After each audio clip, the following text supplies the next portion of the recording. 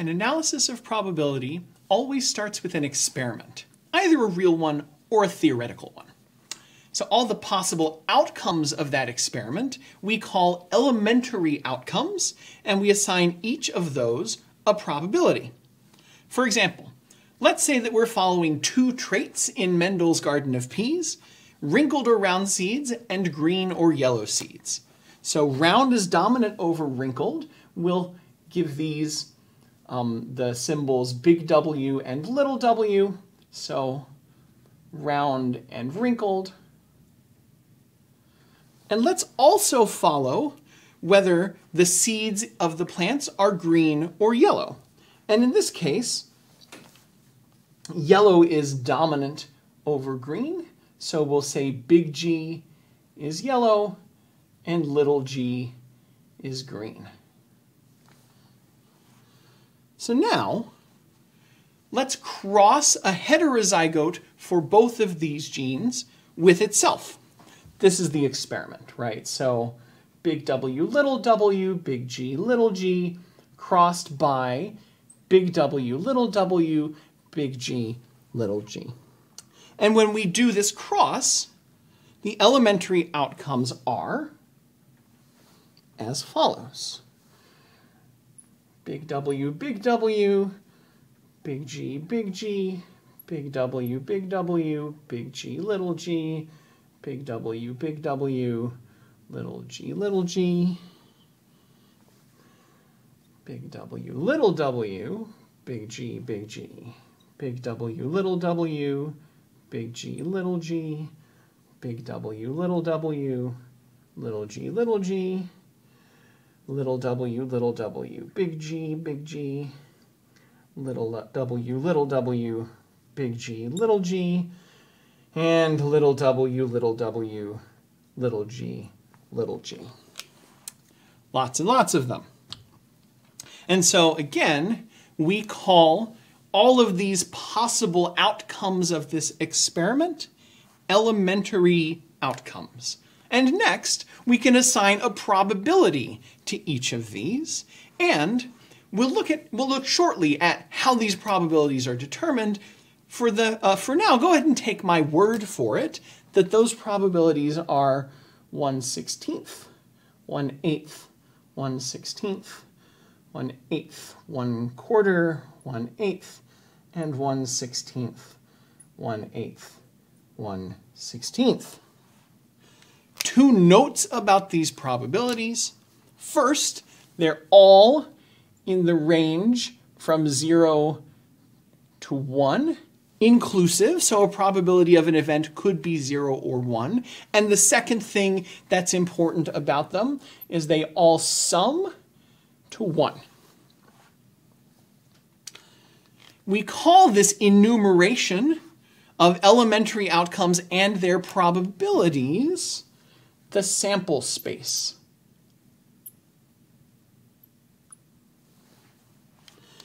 And so now that we have a sample space defined, we can start asking questions like, what is the probability that a random seed from this cross will be green?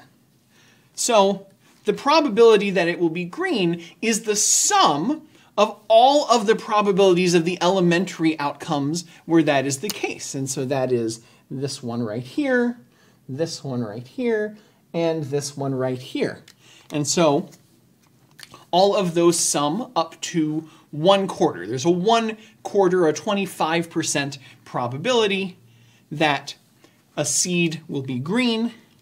And note that we're looking at several elementary outcomes here. And we call this set of elementary outcomes an event. So let's go ahead and define event A as the seed is green.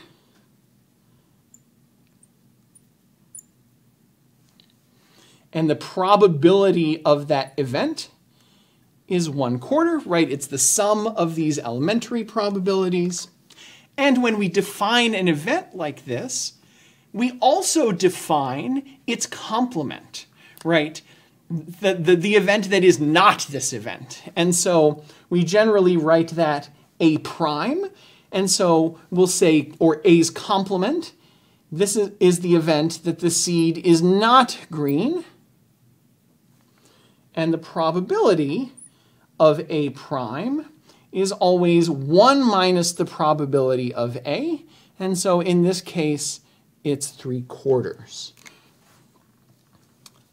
And so now that we're starting to think about these elementary outcomes in terms of events and their probabilities, we often want to reason about the probabilities of multiple events. And so to see how this works, let's go ahead and define a second event called B. And we'll make B event that the seed is wrinkled.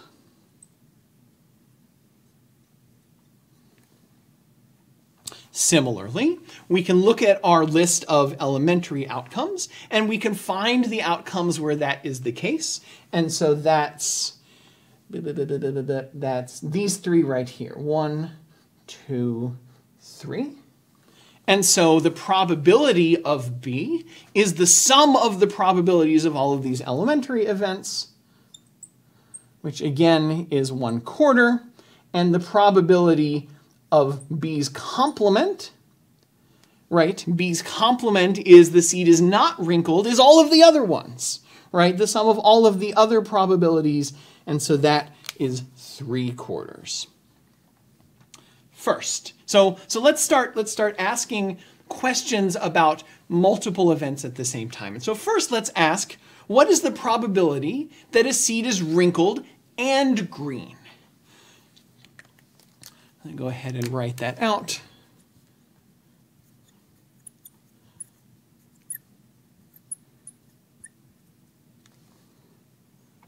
We call this the intersection of events A and B.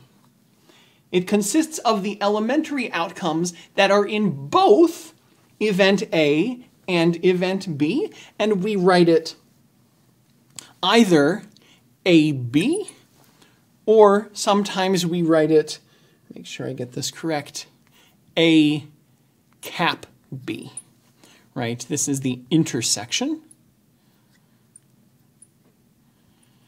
And again, the intersection is all of the elementary outcomes that are in A and in B.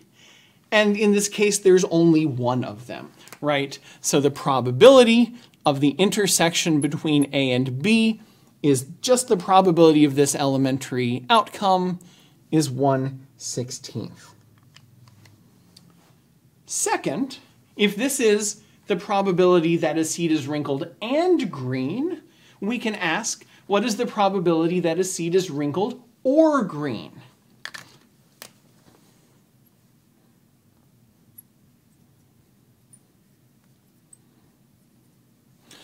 If we call this the intersection of these events, then this, wrinkled or green, is called the union. And the union of events A and B is written A plus B, or occasionally A cup B. And again, this is the union of those two events. And the union includes all of the elementary outcomes in either event A or in event B. And so here, it's 1/16 plus 1/8 plus 1/16 plus 1/8 plus 1/16. We don't include this twice, we only include this once. And so the probability of A and B is, I'm sorry, not A and B, A or B, wrinkled or green. The probability of the union of those two events is 7/16. I will note that if you know the probability, just the probability of A and the probability of B, the probability of their union is the probability of A plus the probability of B minus the probability of the intersection. Again, because this is the intersection and we only want to include it once, not twice. So here, like, this is kind of a quick overview of some of the important ways that we think about probabilities and how probabilities go together. But before we move on into genes and their segregation, I want to take one more look at this intersection.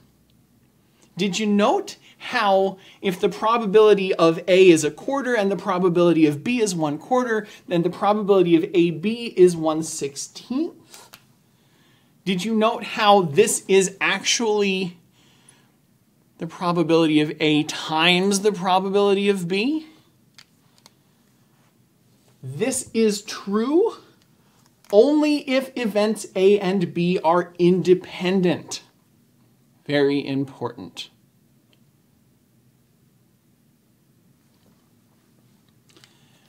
The probability of the intersection of two events is the product of the probabilities of each event individually only if those events are independent. And independent means that knowing the outcome of one doesn't tell you anything about the outcome of the other.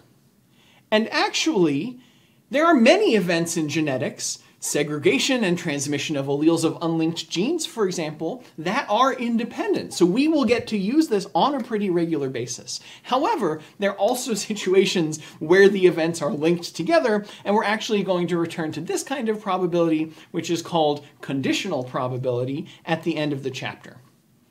For now, though, let's turn our attention back to Mendel and his piece.